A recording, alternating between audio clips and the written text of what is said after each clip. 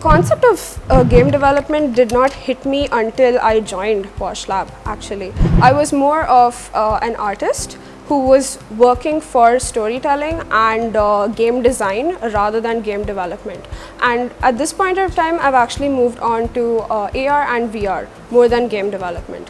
And I find that these two areas have a lot of potential, and there's so much more that we could do with them. My name is Shweta Subramanian, and I work with Pausch Lab. I'm a member in Pausch Lab. We mainly work on game development, design, AR, VR and XR. This is usually the fields that we work under. We also work with human-computer interaction, but it's more towards AR, VR, XR game development.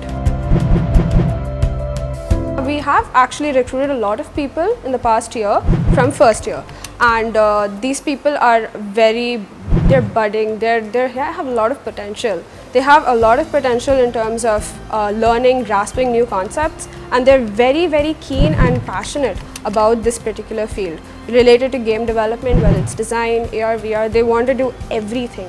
One of the major things that we look for are people who've actually tried to play video games and understand the nuances of video games and understand how the development process occurs for such things.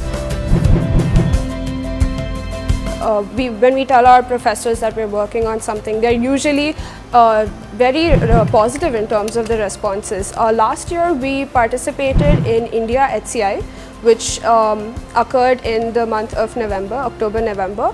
And when we came back, we told our professors, our faculty advisors about this, and they were so happy that they also wanted, we thought of probably hosting India HCI in our own college.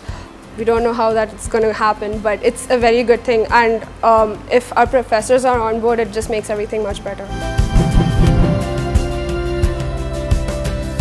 For fun, we do game jams. It's basically like a hackathon of sorts, but we have to develop a game over a period of time. We have, so those are really fun. We've done 2 so far, and they've been absolutely brilliant.